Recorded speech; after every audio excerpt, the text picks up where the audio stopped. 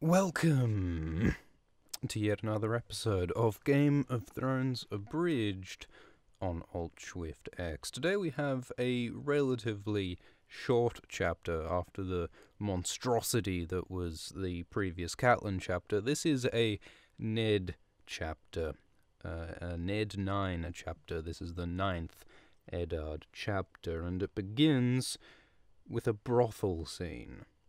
So we have a whole bunch of buxom wenches about, fraternizing with some of the Stark men, with Heward and Jory Castle. And Littlefinger is here, and he's chatting with a tall, elegant woman with a feathered gown and skin as black as ink. And this woman is Aleia, or Leia. Leia? Ayala. She has a nickname. I'm not sure exactly what it is, but she's Aleia, and she runs this brothel, I believe, and she happens to be the woman who Cersei Lannister thinks at one point is Tyrion's lover. It's actually Shay, but Cersei thinks it's Aleia, and since Cersei is a fucking sociopath with no regard for human suffering, she has Aleia beaten in an attempt to hurt Tyrion, and then Tywin comes along and whips Aleia and has her scourged in the street, and all manner of terrible fucking things happen to Aleia as a result of dickhead lords playing their petty games. So I think the best possible advice to anyone who isn't a High Lord of Westeros is not to get involved with the High Lords of Westeros. So we've got this brothel scene, this colourful brothel scene. Jory Castle has a wry smile. Heward is losing his clothing. They're playing a game where you, like, strip poker, except this is Westeros, so it's probably strip crevasse or some shit. Some kind of strip game that they're playing. And then Ned comes out, and he says, "Alright, we're done here." And they head out of the room. Now, Ned has not come here to tumble in the hay with a buxom wench. Ned has come here on the bidding of Littlefinger, because Littlefinger said that he had a brothel to show Ned that contained a bastard son of Robert Baratheon. Bastard child of Robert Baratheon. That's why they're here. And Ned has done his business, so he heads out of the brothel. Littlefinger is with Ned, and he takes his time saying his farewells. He makes a joke and has a chat with Aleia and kisses her hand and does all this stuff. He takes his time. It's almost as though Littlefinger is doing everything he can to slow Ned down from leaving King's Landing, as though he's trying to get him to stay here in order to better foment chaos between the Lannisters and the Starks. It's almost like he's up to something. And Littlefinger sort of does all these witty little ramble witticisms. He talks about, I heard that the hand of the king acts with the king's, talks with the king's voice and rules with the king's sword. Does that also mean that the hand of the king fucks with the king's...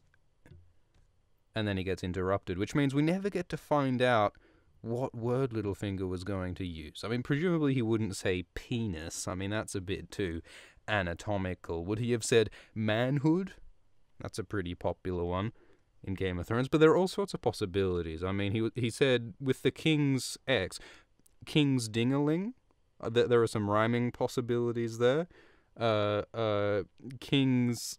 well, no, we're not going to get into that. So then, anyway, so Ned's like, no, fuck, no, I don't want to hear about dicks. I came here for help in my investigation. Just, I'm grateful for that, but that doesn't mean I want to hear your fucking prattling nonsense, okay? I don't want to hear it. And then Littlefinger goes, "Ooh, look who's a prickly little direwolf today. Oh, aren't you serious? Oh."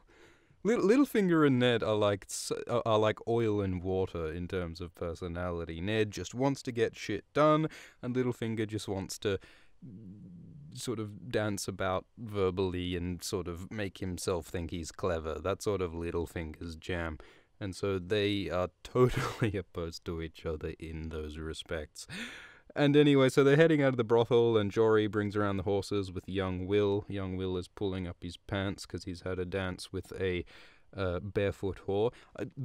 I like them barefoot, actually. The barefoot whores are actually, they cost more, I heard, at this particular brothel. It's the barefoot, I mean, Quentin Tarantino would go with the anyway. So they're like, all right, so we're going to head back to the castle because we're done here. And then Littlefinger continues sort of rambling about how brothels are very sound investments. They're better investments than ships because, unlike ships, whores seldom sink. Which would be a good name for a punk band or album, I think. And Peter is just sort of rambling, and Ned lets him prattle on because he has no interest in Littlefinger's witticisms. And then it starts raining, and the rain is warm as blood and relentless as old guilts. That's not foreshadowing anything, is it? But it also connects, in Ned's natty little head, to the noggin, to Lyanna. As soon as Ned starts thinking about blood and guilt, he starts thinking about Lyanna.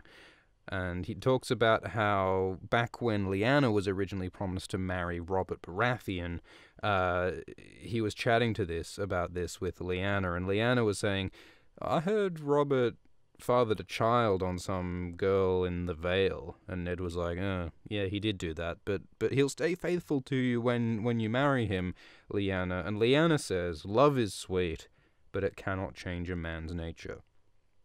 And that's an interesting line, if only because that's pretty much, I think, the only line that we hear Lyanna say.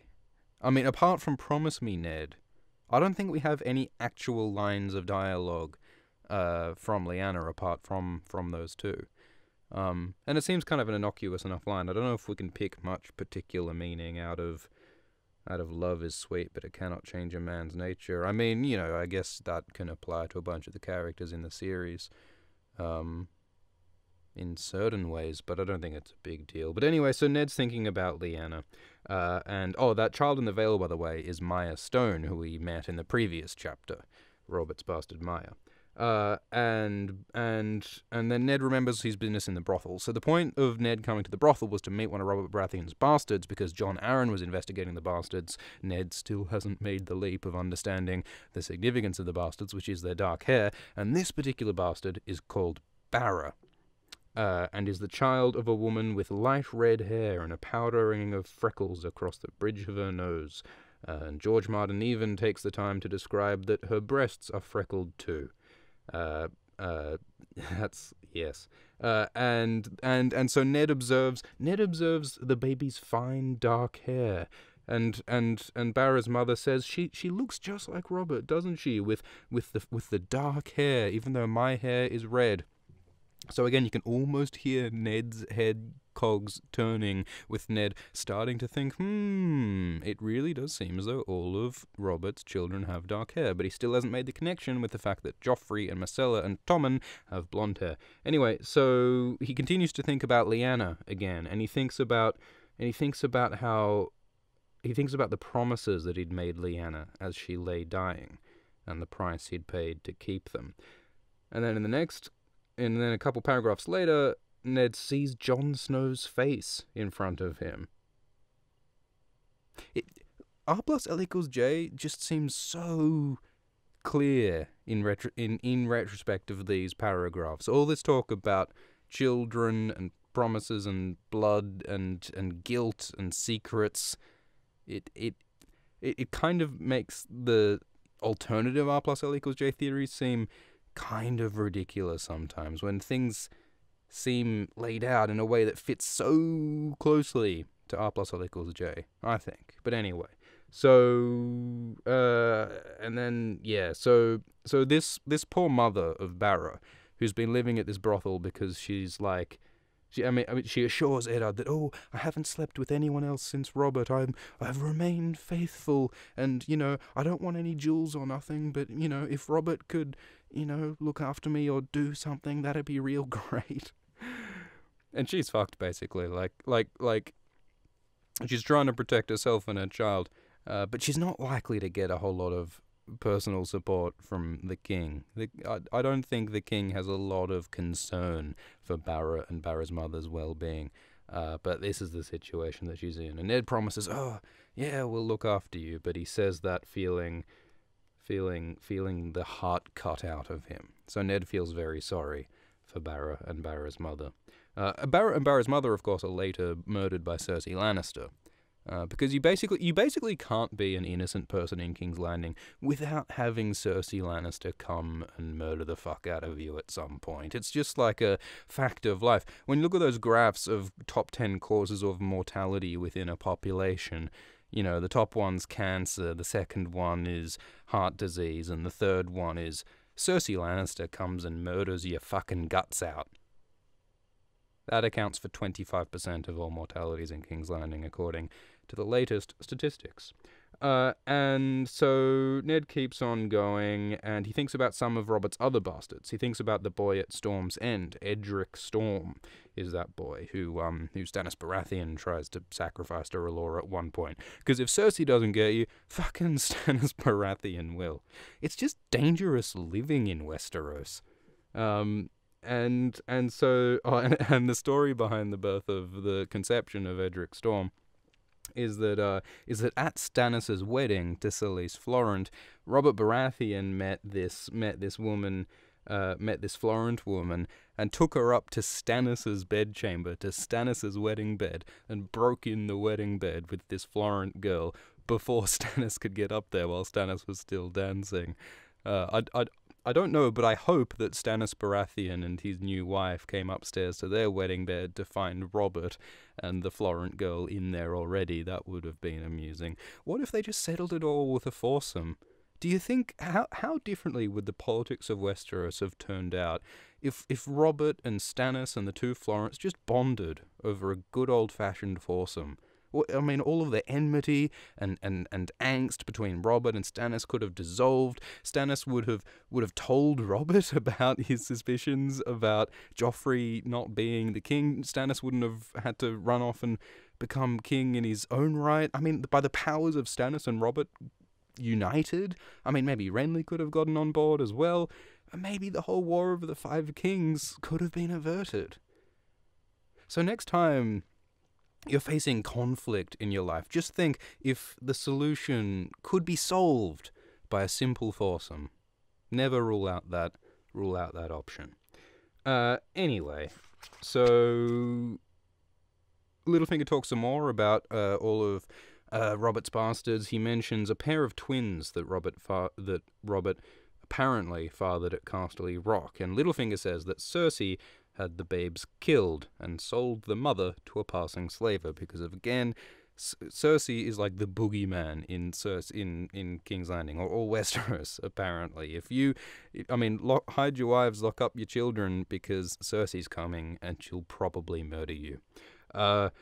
Interesting, though, is the fact that, we don't have any independent confirmation that this ever actually happened, with Cersei killing the twins and selling the mother.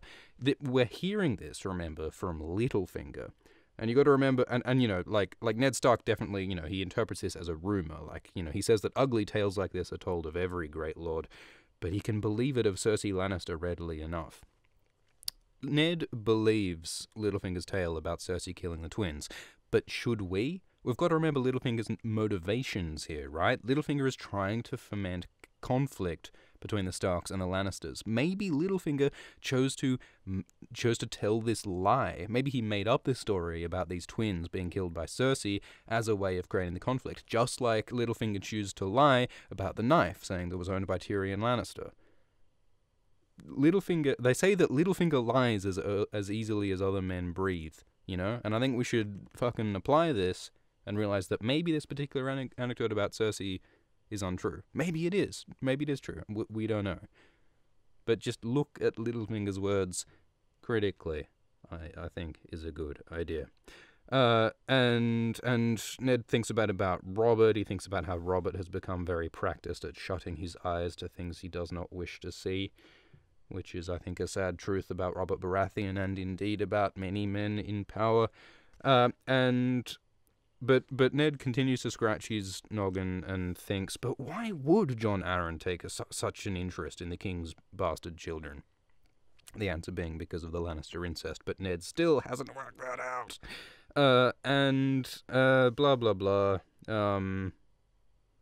And then then Ned finds himself thinking about Rhaegar Targaryen. For the first time in years, he finds himself remembering Rhaegar Targaryen. And the thought that Eddard has about Rhaegar Targaryen is he wonders if Rhaegar had frequented brothels. He thinks not. Now that is, I believe, the only thought that Ned has of Rhaegar Targaryen in the entire time we have him as a point of view character in Game of Thrones.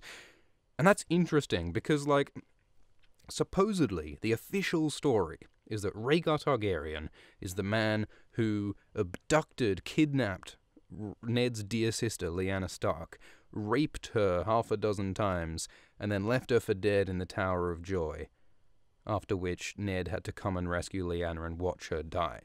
Supposedly, Rhaegar Targaryen is the person who did this to Ned's dear sister Lyanna. If that were the case, wouldn't you think that Ned would have some harsher thoughts to lay on Rhaegar Targaryen, this supposed rapist? And yet what Ned thinks is, he thinks that Rhaegar probably didn't frequent brothels. Which, I mean, kind of, I mean, not to get too into it, but you wouldn't think that suggests a rapist, would you? Someone who doesn't frequent brothels. I don't know the statistics on that. But the point is, it's very telling that Ned thinks this way about Rhaegar Targaryen. He doesn't seem to demonize him in the way that Robert Baratheon does. Robert Baratheon is constantly going on about how evil Rhaegar Targaryen is, and yet Ned, who actually met with Lyanna in her last days, does not have these horrible thoughts. So again, obviously this all ties in to R plus L equals J. This is explained perfectly by R plus L equals J, because, you know, Ned wouldn't know the full story about Rhaegar's true nature from Lyanna, but he would at least know that Rhaegar didn't abduct her, didn't rape her, and that explains why he doesn't have harsh thoughts towards him. That seems the most reasonable interpretation at this point, I think. But anyway, fucking high alert, because a bunch of dudes have just run out across the street. Ned is being confronted by soldiers. There are blokes running in front with spears and armor and swords, and there are blokes running behind, and they've been blocked off within the street. And everyone's like, shit, what's going on? And Jory Castle, good old Jory Castle, his response to these men suddenly coming out and stopping them is Jory immediately draws his sword and yells, "Make way or die," which is very sort of brave and bold and upstanding. But you gotta ask, is that the best way to defuse this situation? I mean, no one's attacking anyone yet. There isn't it isn't apparent that anyone's about to hurt anyone yet at this point, and yet Jory, a member of a party of like a few people against like 20 dudes, and his response is to escalate the situation by pulling out his sword and yelling, "Make way or die." That seems to me a dumb decision. But I suppose that's why Ned's in charge, isn't it? This is why Jory isn't in charge. Although he is captain of the guards, isn't he? Should he be? I don't know. Probably some nepotism, because the Cassels are so close to the Starks. Nepotism would fuck up the whole fucking structure of Westerosi society, surely. Because, like, the whole fundamental system that the society runs on is the idea that people get positions of power and status based on heredity. You get a job not by demonstrating that you're the most qualified and able. You get a job by coming out of the right vagina, which is ridiculous. I mean, surely the whole society would run better if you got jobs based on merit. Well, you'd think so. There are those studies that show that apparently if you take like a standard like business organization and instead of using the usual system of promotions, which is promote someone whenever they're doing a really good job, if you just promote people at complete random, that organization becomes more effective and efficient than if you use the usual system of promoting people who are good. And the reason why that is, apparently, I don't know if this is just another myth, please correct me, is that the system of promoting people who are doing well doesn't work because people rise to their position, because as people get promoted, they eventually rise to a position where they are no longer really good, and that's why they don't get promoted again. Whenever someone's excelling, you promote them to a different job, or different, rank or whatever, which means that they're no longer doing the thing that they were really good at. There are better ways to explain it, I'm sure, but that always stuck in my head as interesting. And Jory Castle might be an example of why the opposite system might make sense. I don't fucking know. But the important fact is that the Lannisters are confronting the Starks because they are Lannisters. There are roaring lions on breastplates and such. There's yellow, there's crimson against the Stark grey. And Jaime Lannister calls out and says, "Such a small wolf pack." And Littlefinger, who has found himself trapped in a Lannister bear trap, lion trap, caught in a trap of kind of his own devising, but Littlefinger is caught in this, oh shit, I don't want to be here, I want Ned to be in here, but not me, so Littlefinger tries to diffuse the situation a bit by going, can you not do this while I'm here, please?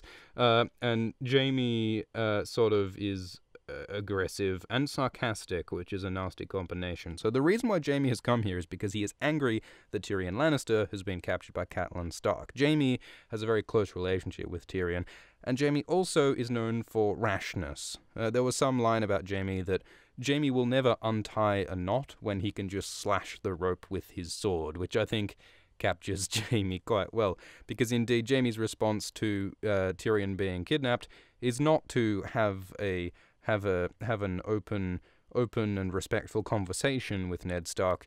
It's to run at Ned Stark's men with a bunch of swords and try to kill him. That's more Jaime Lannister's style.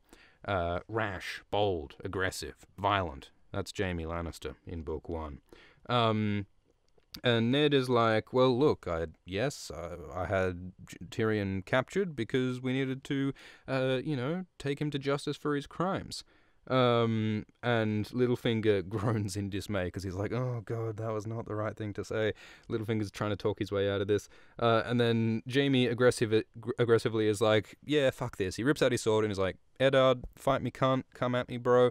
I will fucking butcher you like the king I'd butchered the King Aerys. I'm the Kingslayer, mate. You don't fuck with the Kingslayer. Look at me. I've got a gilded sword.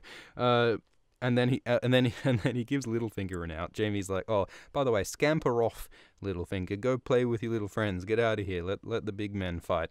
And so Littlefinger, to his enormous relief, is allowed to scamper away. Lucky him. He didn't get caught in the trap that he caused. And Ned starts evaluating the situation. He's like, yep, all right, we got 3 blokes. I've got Jory and Harwin, or whoever it was, against 20 other blokes. You know, who was it?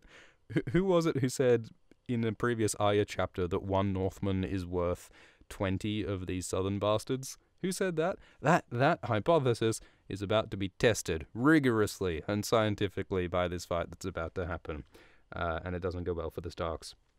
And Jaime Lannister comes up to Ned, and he pokes Ned's chest with the gilded sword that had sipped the blood of the last of the Dragon Kings.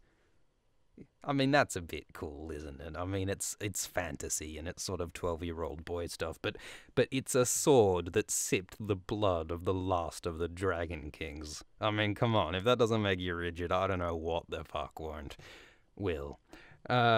And so, yeah, shit's getting pretty real. Ned says, but hey, speech check, don't kill me, because if you kill me, Catelyn will kill Tyrion. And Jaime's like, speech check successful? Alright, I won't kill you. But since Jaime in Book 1 is a fucking sociopath who, like Cersei, will just kill cunts for the fun of it, he says, alright, we won't kill Ned, but we are going to kill his 2 mates. So he leaves, and he leaves his 20 men to kill Ned's 2 mates. Which is a bit rude, frankly. And so immediately the 3 Starks, Ned and Jory and the other bloke are like, shit, alright, it's real. So Jory immediately, like, charges through the Lannister men, and he, like, breaks through the Lannister line.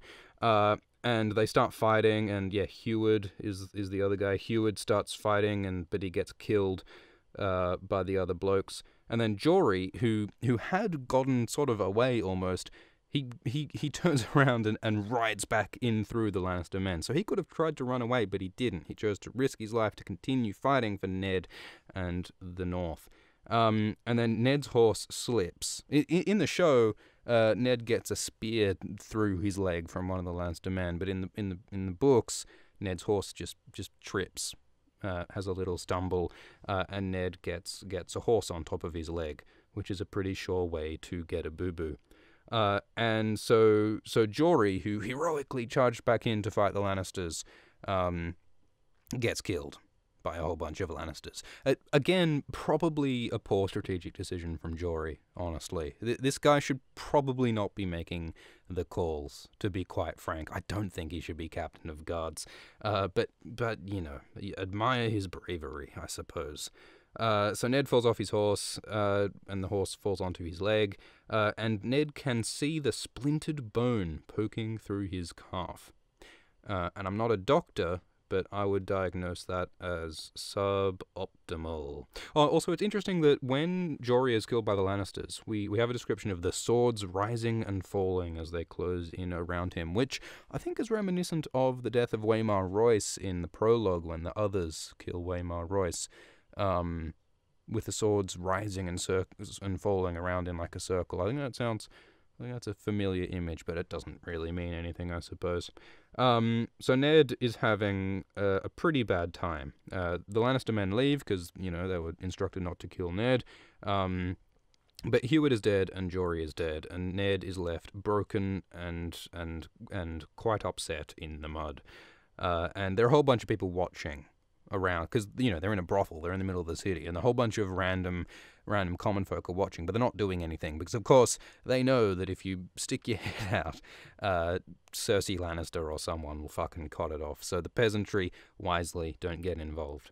And so when Littlefinger comes back with the city watch, they find Ned there in the mud, lying in the street, cradling Jory Cassell's body in his arms. It's at this moment that you've really got to give props to House Cassell, House Couscous. Wouldn't it be great if every house in Westeros was named after food? You'd have like House Carbonara of the green fields, and you'd have House Bolognese. And that'd all be the different regions would be based on different cuisines. So you'd have like the Italian pasta-based Reach, and you'd have the sort of hearty English North, and you'd have the sort of, you know, Moroccan flavorful Dawn, and that would be good. George would love it because he's all about those food descriptions. He would have the chance for so many more food descriptions if every house was a food. That'd be amazing. But House Cassell is kind of amazing, really, in terms of how much House Cassell has given to House Stark. So not only is there Jory Cassell, who sacrifices his own life to try and help protect the Starks, and Jory was basically just a G and a great guy from all that we know in this book. He's also always nice to Arya and stuff, and everyone seems to love Jory. But not only that, there's Roderick Cassell, who was the Master-at-Arms guy, and he trained all the Stark kids, and he's so loyal to Catelyn, and he fucking fought for the Starks down to the last when he gets killed at Winterfell all those books later. So Roderick gave his life and all his energies to the Starks. And there's also Martin Cassell, who went to the Tower of Joy with Ned. Martin Cassell was one of the seven, was it seven? The seven who went, seven? I think seven, who went to the Tower of Joy with Ned and died there for the Starks. And there's also Beth Cassell, who's the daughter of someone, Roderick maybe? One of the Cassell kids, Beth Cassell. And you know where she is right now? She is the last surviving named Cassell. You know where she is? She's in the Dreadfort. After all the shit that went down in the Winterfell, in Winterfell, some prisoners were taken to the Dreadfort, and Beth Cassell is one of them in the appendix to Feast. Isn't that fucked? There are so many like unsung victims and heroes in this story, and I think the Cassell family is one of them. But Ned, meanwhile, is having a bad time. He is injured, he's losing consciousness, he's quite badly wounded, and he sort of blearily comes to semi-consciousness and sees Grandmaster Pycelle looming over him and giving him milk of the poppy for the pain, and then Ned loses consciousness. And Grandmaster Pycelle is really not who you would want looking after you, to be honest, because remember what happened to John Arryn. John Arryn died of poison from Lysa Arryn, and of course, we find out later that Pycelle chose to make John Arryn die quicker by refusing him medical treatment from the other Maester and taking John into his own personal medical care in order to deliberately deprive him of proper medical care and let him die, because Pycelle thought that Cersei wanted John Arryn dead, that Cersei had poisoned John Arryn when it was actually Lysa Arryn. So Pycelle, the last important patient we know about, died under Pycelle's hands deliberately. It would not be unreasonable for Pycelle to think the same of Ned. I mean, Ned was attacked by Lannisters, so Pycelle may well make the deduction that, well, maybe the Lannisters want Ned dead too, so I'll choose not to treat him and let him die from this wound. I mean, Ned could have quite easily died, surely.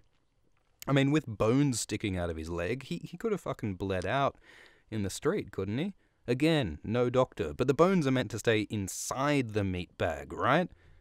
I'm pretty sure. Unless you're a bison. Are horns the same as bones? Is that like... Or is it more like nails and teeth?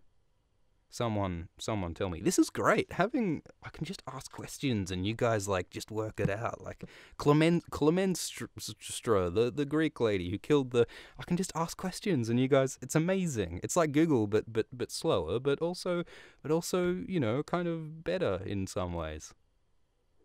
That's what I think anyway. So thank you for listening to this episode of Game of Thrones Abridged on Alt-Shift-X. I will say that there are movements, possibilities, transformations, things happening, possible future projects, outlets related to this kind of Swift nonsense, but different.